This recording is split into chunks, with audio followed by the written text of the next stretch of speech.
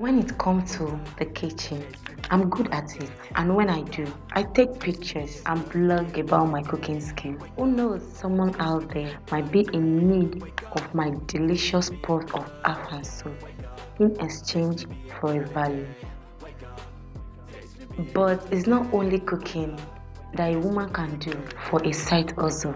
A woman can sell clothes online or become a wig maker, and during weekends render home beauty services or invest in real estate. Oh, I forgot to mention that working as an Uber driver is my new hustle. I do it for at least 8 hours and I still make out time to stay beautiful. Hi, my name is Blessing Bawa and I am a proud lady on wheel.